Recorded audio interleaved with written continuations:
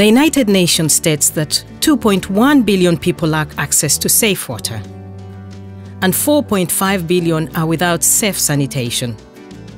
Yet we know that safe water and sanitation saves lives, grows economies, increases access to education for girls and boys, and much more. How can we ensure access for all to reach Sustainable Development Goal 6? One word: accountability.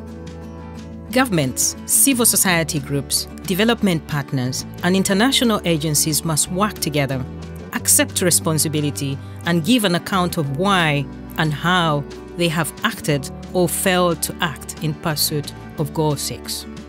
But how are they doing? Recent research in 25 countries found that some governments regularly include stakeholders in consultations, seek feedback, reflect concerns, and share outcomes transparently. Others don't do this, and there is confusion about roles and responsibilities. The research recommended governments lead with appropriate national targets and realistic budgets. A strong and unified voice for civil society organizations. Good data, especially on vulnerable populations. A protected civil society, empowered to hold governments accountable.